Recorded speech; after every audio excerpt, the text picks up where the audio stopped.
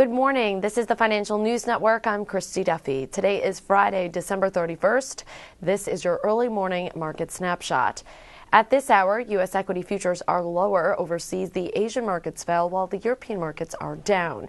In the headlines, Biglari Holdings has raised its offer to acquire Fremont Michigan InsuraCorp to $31 a share. Constellation Energy has announced it signed an agreement to sell the 550-megawatt Quail Run natural gas plant in West Texas to High Plains Diversified Energy Corporation for $185.3 million.